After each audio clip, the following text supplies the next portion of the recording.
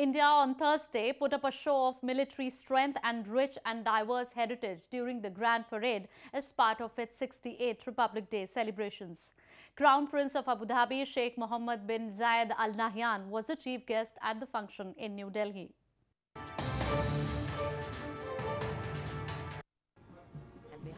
India's military prowess and achievements were showcased before the public at Rajpath, a ceremonial boulevard that connects the presidential palace to India Gate. Prime Minister Narendra Modi began the proceedings by paying tributes to India Gate War Memorial. President Pranab Mukherjee and chief guest Abu Dhabi Crown Prince Mohammed bin Zayed Al Nahyan later made their way to Rajpath with presidential bodyguards in tow. The parade started with 149-member UAE contingent marching down Rajpath. This is the second time a foreign military contingent took part in the Republic Day parade.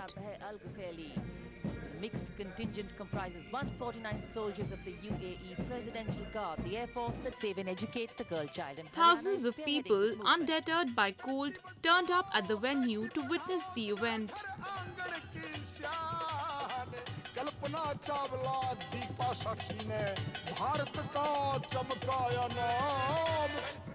Tableau from 17 provinces and union territory, 6 central ministries and departments displayed varied historical, art and cultural heritage of the country, enthralling the spectators.